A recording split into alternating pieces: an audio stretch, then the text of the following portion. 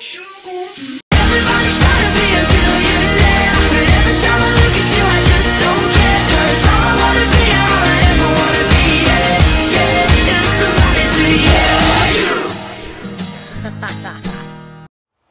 Hey guys, it's Sierra, and oh my gosh, I am so excited for this video. This is my first video in my back to school series. I love back to school videos. They're so fun. They get me so excited for the new school year, and I love DIYs, so I thought, why not combine the two to make a super epic back to school DIY. Let's try to get this video to 250 likes. That is the most likes I've ever asked for, but I know we can do it. The Schultzie fam is amazing. We can do anything. This video is a collab with Keepin' Up with Liv. She did a DIY school supplies video as well. You should totally go check that out. Her videos are amazing, and then you can get like double the DIYs, so I'll link that in the description below. My next back to school video is going to be a Q&A all about high school. You guys can leave me questions about my high school experience, or if you need advice, or just any questions you might have about it, because high school can be really scary and really awkward. I somehow survived it. Hopefully I can help you guys get through it too. So leave me all of your questions about high school down in the comments. Be sure to hit subscribe, give this video a thumbs up, and let's get to it.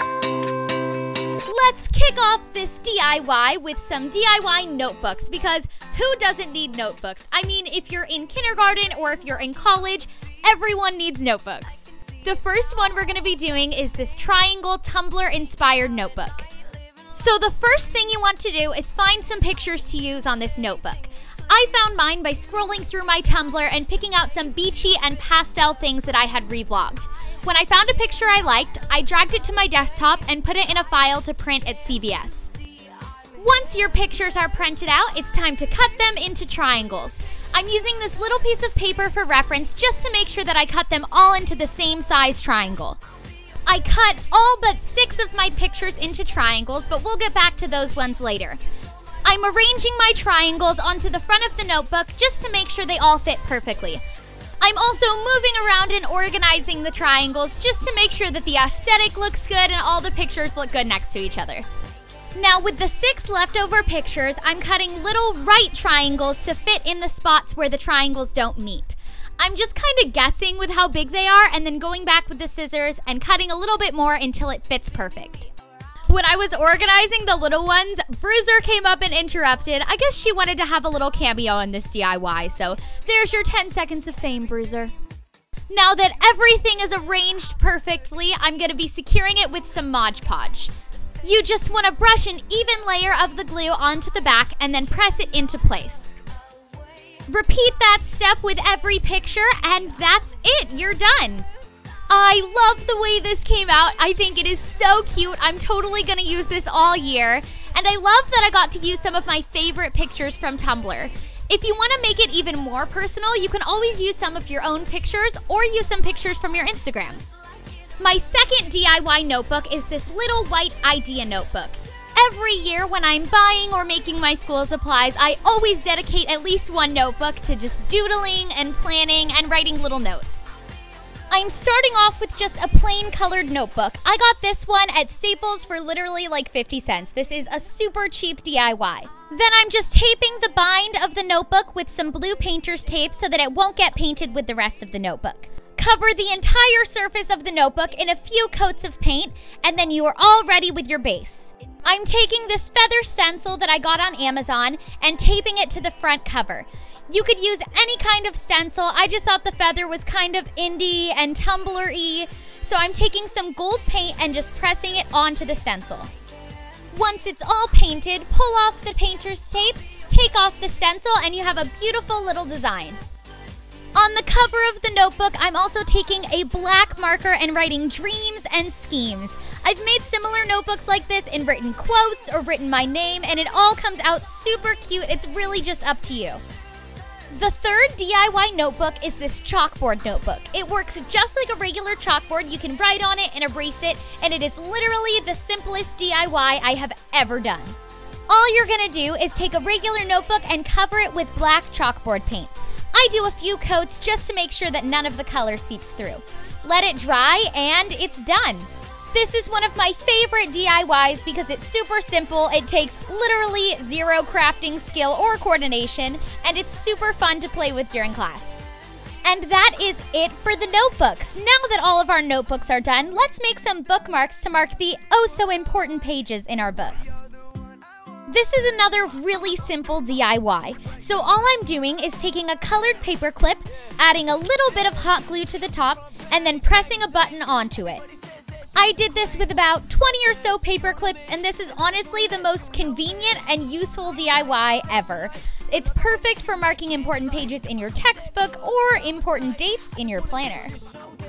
The next DIY is this little rotating supplies organizer. I just think this is so cute and it looks adorable on my desk. This is definitely one of my favorite DIYs I've ever done. So first, you're gonna need this little rotating disc. It's called a Lazy Susan. I got mine on Amazon, and you're gonna cover that with Mod Podge or any other crafting glue. Once it's covered, take a piece of fabric of any color and press it over the top. One of the things I love about this DIY is that it's totally customizable. You can choose a fabric color that matches your decor perfectly. Then just smooth out all the edges so that there's no air bubbles.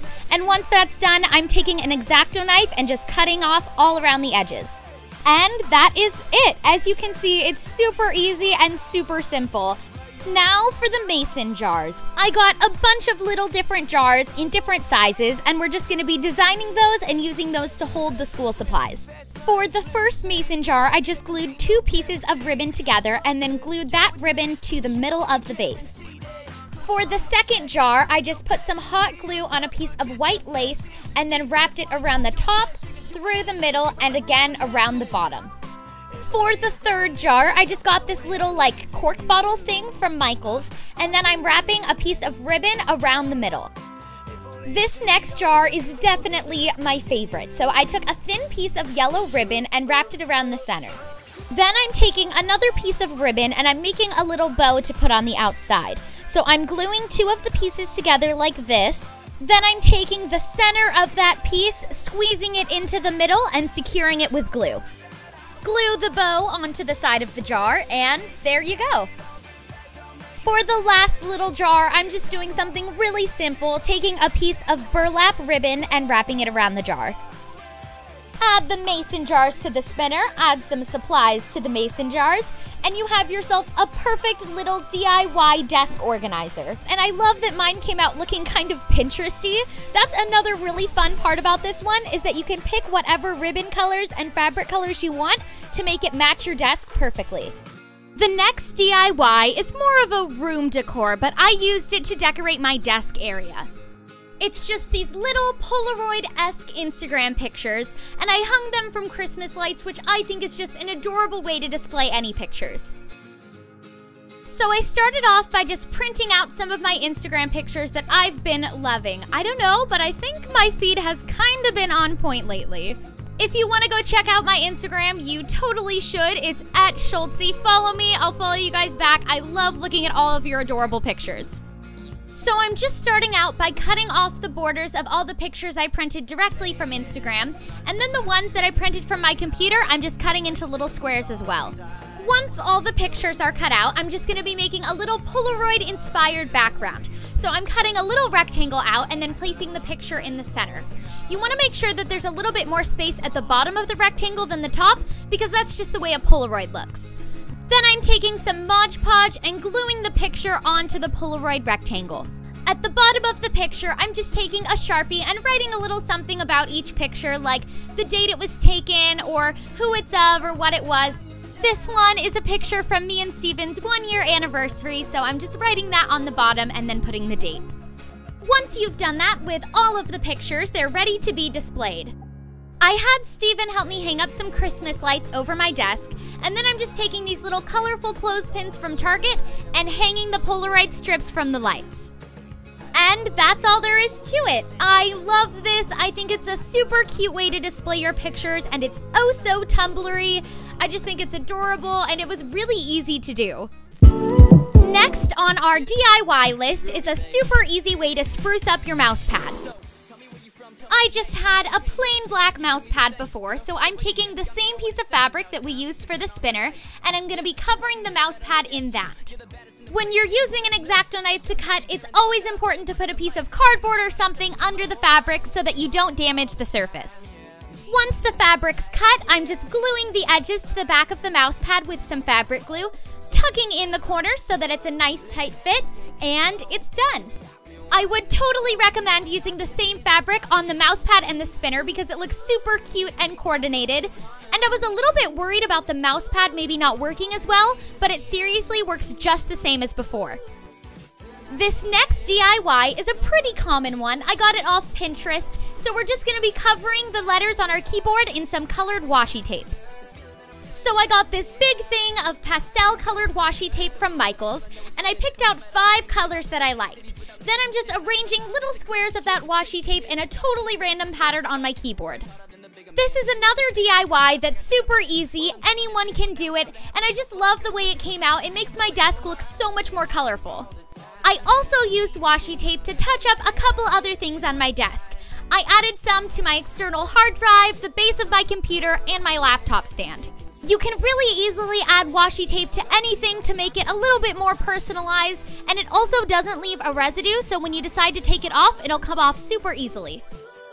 And for the last DIY, I'm adding some glittered washi tape in different patterns to my pencils to make them a little bit more unique and personalized, and then no one can get away with stealing your pencils again.